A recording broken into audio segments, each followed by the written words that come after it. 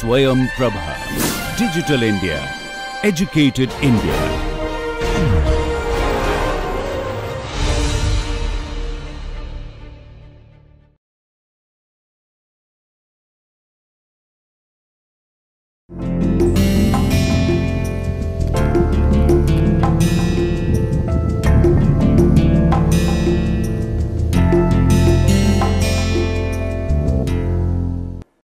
Hello, welcome to our next session on Introduction to Marketing. In the last few sessions, we have discussed about the fundamental concepts of marketing.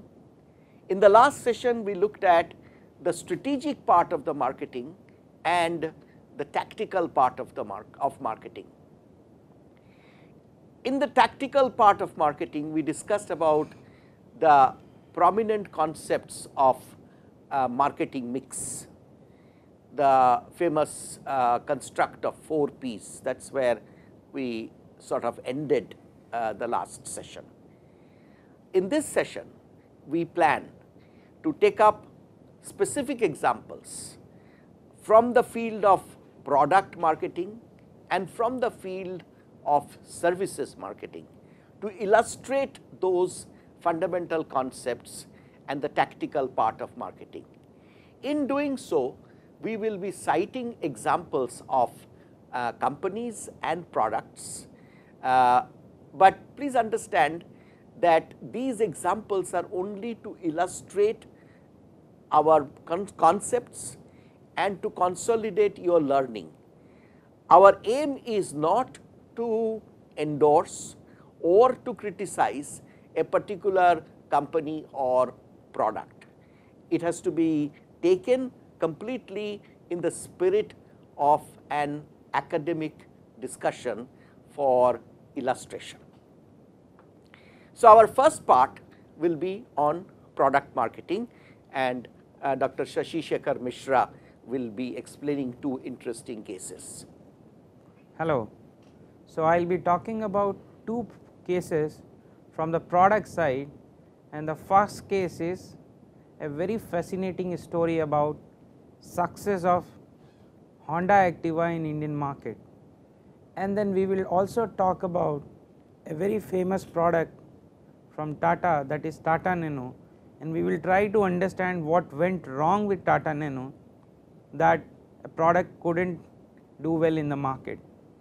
And probably by discussing these examples, we will just try to illustrate what we have discussed in the previous 2 sessions and what is the role of marketing and how probably the different activities in the marketing affects the overall success or the failure of the product in the market. So, I am going to discuss first as Honda Activa. Honda Activa was first launched in June 2001, and the company has done a lot of basically background work. It has tried to understand the Indian market, Indian consumers, and they have launched this product. This product has been a huge success in India, and it is one of the top selling models, top selling 2-wheeler product in Indian market, which has crossed that 1 crore sales mark. So, basically we will try to understand what has made probably, what has gone in the basically the success of this product. So, what is very essential here to understand is that how the company has understood an opportunity and how it has exploited that opportunity. So, Honda basically has understood that there is a large growing middle class in India, and how basically their transportation needs are shaping up with the time, and they have identified that vehicle is probably required not by only 1 members in the family. I think the vehicle is probably required for more than 1 person in the family. So, probably the husband and wife both wants to have a vehicle for their transportation needs. Okay. One of the other reasons probably why scooters were very popular in India in earlier time before the motorcycle was because of their manageable size with the Indians. So that was another thing that has made a scooter a success. But by the time in the late 90s, actually scooters were on the decline and motorcycle was the most dominating form of product which was there in two-wheeler market. Honda came and then they have revived this market with this Honda Activa. One of the reasons probably for launching this product was that this product was very good for the city drive, because when you have a traffic congestions in the city, then probably a four-wheeler is not that easy to probably move, or probably will not have enough parking space.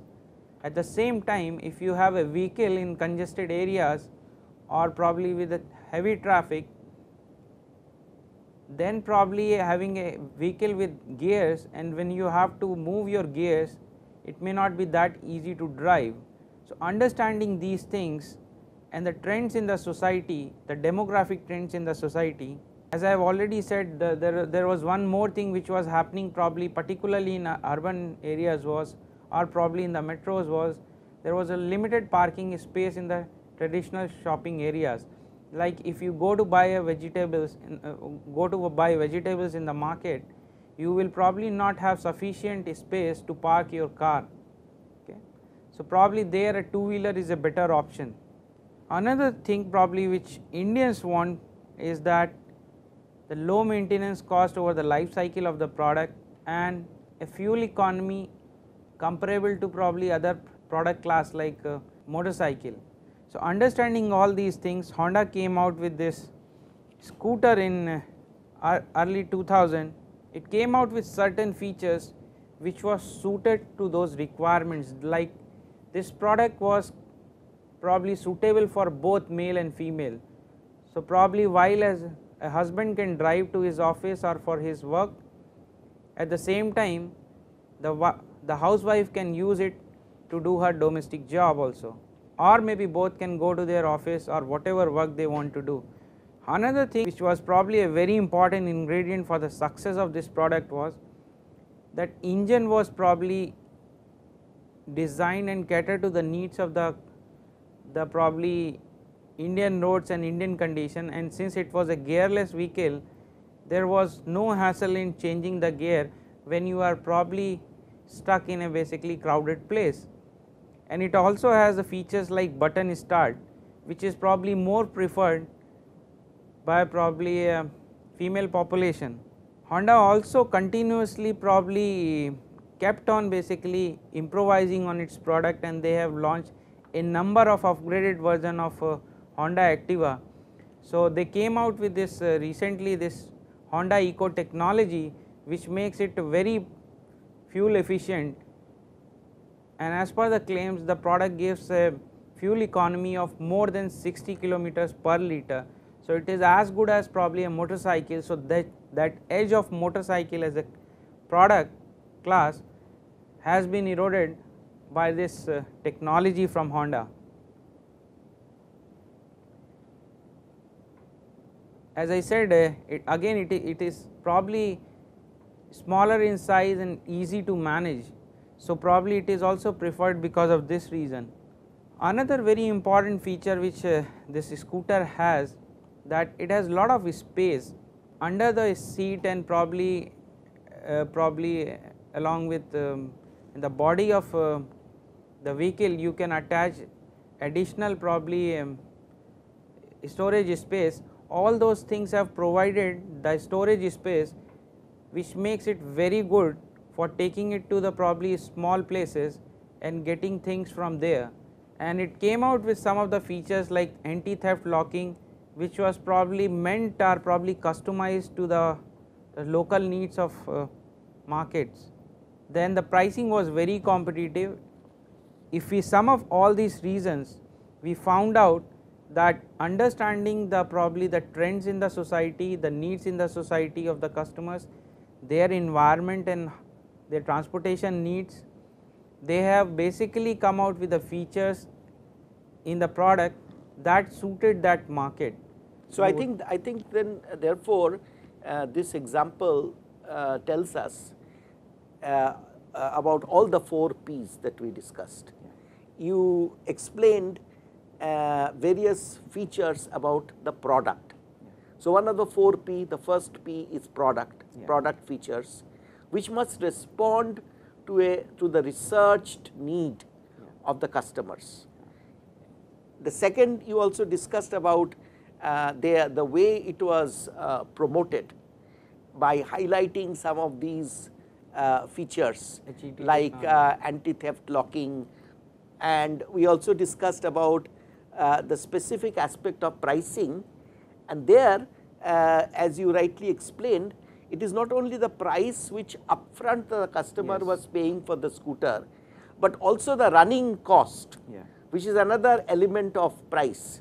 As we discussed in the previous session, that when we look at cost, there is a first cost and there is a running cost and there is a maintenance cost. So there are 3 costs which we often talk about as total cost of ownership. Total cost of ownership. So this example illustrates the concept of price and how the different parts of price, the upfront price as well as the running cost, maintenance cost, etc., were taken care of in this success example. The product features are being talked about, and maybe you will also talk about how they distributed, how they actually looked at the tier 2 market, tier 3 market. They are upgrading their service network, so which provides probably a very good service, after sales service, and the cost of maintenance is very low probably, and that basically it takes us back to the core concept of value, where the products benefit are much higher than the cost which a customer has to pay. So the value that is being created by this product is very high in the customer's perception, and at the same time it also illustrates what we were discussing yesterday, that in that marketing as a set of activities in a process where we are talking about creating communication and delivery, how important or what is the role of this creation. So understanding the needs, the consumption environment of the customers, and probably coming out with a product that suits to those requirements are being illustrated through this example. Excellent.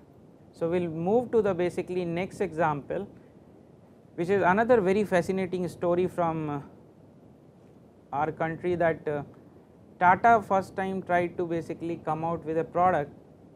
So the next case study which we are going to discuss is another fascinating story from India, is about Tata Nano. Tata Nano was a very popular product which was launched at that point of time. It has a huge waiting line at the time when it was launched, but the product didn't do well later on. So some of the things which we know about Tata Nano was that the product was launched at price less than target price of less than $2,500, or roughly around 1 lakh, and that is why the product was also termed as a people's car. Okay. There was a lot of buzz around the product. The product was talked about around the world. It has automatically got on its own lot of publicity in the media, and it has got lot of basically attention from the different sections of the society, because it was aimed at changing the way transportation is being accessed by the masses in India. So this vehicle was designed to be made available to the large population of developing countries like India. Tata has a plan to basically market it outside India into many developing countries. However, product didn't do that well. So what has caused basically the failure of that product? In his own word and admission, Mr. Ratan Tata has stated in 2013 that Nano became termed as the cheapest car by the public, and I am sorry to say by ourselves, not by me, but the company when it was marketing it, I think that is unfortunate. Being a people's car, being a cheapest car, it has become its own problem, that a product being termed as a cheapest car. So in a country like India, where basically car is a status symbol which is probably attached with the aspirational values in our society, being a car owner also represent that a person is successful and probably has money or probably a social status, and the product being a cheapest does not match with those values, and that is why its positioning was basically not correct in the market, and people are not ready to buy a cheap car, okay, and that made has probably it as a failure. No, I think the case of Nano is a classic case which you had mentioned in the opening session, that when we look at the product and its attraction, there are utilitarian, functional, logical reasons and needs that are fulfilled by the products, but there are also emotional, aspirational, the what we call affective part of product appeal. So here is an example where the price was right, price was attractive, the promotion was phenomenal, it got attention of the whole world, it was on the front page, on the cover page of so many newspapers and magazines, and there was high expectation, there was buzz, yet it failed to connect to the sentiment, to the aspirational value as you mentioned, and as a result, so the other P's were right, promotion was right, price was right, it was distributed right, but because of product and its appeal and the subliminal, the subconscious message that was sent out by the product did not allow it to succeed. So a very important lesson from both the Honda Activa as well as Tata Nano is that the 4 P's, when we discuss the marketing mix, we have to understand that it is a system, each part affects the other part. So if you get one part wrong, then the product might fail. You have to see that all the 4 attributes are properly calibrated, and as a system in totality it makes an impact to take it to success. Yeah. I would just like to add on what you are talking about, the relationship between the 4 P's among themselves. There is also one thing, if your positioning is wrong, your marketing mix also will not do well in the market. So the marketing mix has to be aligned with the positioning, and since in this case the positioning was faulty, or probably the way the people have perceived is, the target customers have perceived is, was not the way probably the product was designed. It also illustrates that the concept of value and the difference between what is the value inside the product and what is perceived by the customer. So if these two things are different, then again you will have problem with the outcome of the product in the market. It is important that the product, it is important that one should understand what kind of basically benefits a product provided, as Professor Chatterjee was saying, functional as well as emotional benefit. Unlike probably in some of the developed world market where probably car is a necessity, unlike in India where it is also basically, there probably car is just basically a functional need. Here in India, car serves the both kind of needs, probably functional as well as emotional need in the form of status, social status of the person, and that is where probably this product was not aligned in with the expectations of the people, and it has not done well because of that kind of perception in the market. And cars, perhaps when later on we discuss about low involvement products and high involvement products, cars they will always have some part of emotional appeal. That is why whenever we discuss a car, we give so much of importance to styling, to color, to aesthetics and so on. There was possibly at a time long years back when you could actually come up, like you mentioned Henry Ford and the famous T, Ford Model T, which came only in one design, one color and so on. Those days are long gone.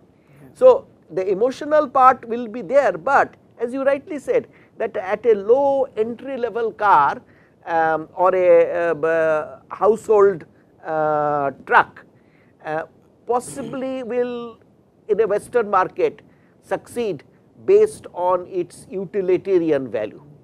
Whereas, even at the entry level, because of the nature of our economy, the aspirational aspect, the emotional aspect play significant part, and that is what we saw in case of Tata Nano.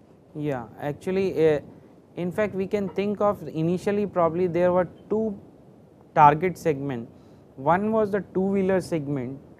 People were graduating from two-wheeler to four-wheelers. Bike, yeah, bike, motorcycle, scooters to the car, because it was believed to be more safe and probably better where a family can move together. However, probably people found that one of the aspect was this perception of being labeled as a cheap car, and the other thing was like the probably people would prefer to buy a bike or motorcycle or a scooter which probably is more socially acceptable than probably buying a car at a price of 1 lakh. On the other side, for upper middle class, it was purely a perception that it was not matching with their social status, because they can pay slightly more for that, and probably people have gone for a second hand vehicle instead of Tata Nano, because their aspirational values were not matched by or maybe satisfied by this product. So, I think these are the important learnings from these two courses, which probably cement the concept that we have learned in the previous two sessions, and we would like to. In the next section, we would like to discuss about how these same principles can be understood in the services market. So, we will look at those marketing mix issues, we will look at the tactical part, but we will see how these same factors play out a bit differently in case of services. Thank you.